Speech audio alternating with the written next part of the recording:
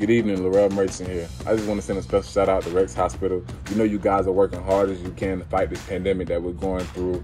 And I'm just thankful for you guys, and I'm praying for you guys. Keep being strong. We thank you. Hey everyone, it's former NC State defensive end James Williams. Just want to give a huge shout out to REX Hospital in their fight against coronavirus. You know, they've helped me out of town over my career. I'm just really appreciative for all the hard work you guys do every day.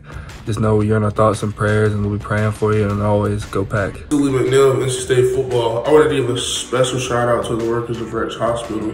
They're putting in a lot of extra effort to help us fight this coronavirus together. I just want to say thank you, and we appreciate all the work you are doing for us.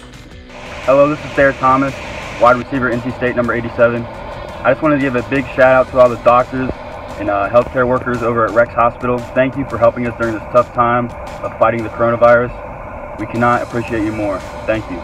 Hey everyone, my name is Grant Gibson.